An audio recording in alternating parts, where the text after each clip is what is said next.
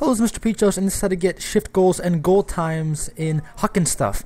Now, at the very start, as you saw right there, you have to make sure to look at the dolly, because if you don't do that, then the guy will not start talking, and you will add a lot of time to your run.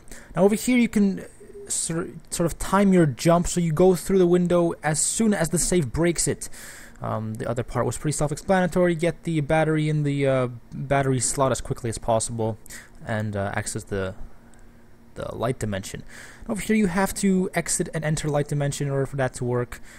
Over there as well. Pretty simple stuff. Still not getting into the complex levels, so it should be pretty easy. The only thing I can suggest over here is to enter the fluffy dimension as soon as possible, and of course you can exit it before going off the glass if you jump up right before you exit the fluffy dimension, just to save a bit of time. Now over here, this part can be a little bit tricky. At the second time you throw it, you have to make sure you throw it on top of the button, otherwise you will waste shifts and you will not get the shift time. So yeah, thank you for watching.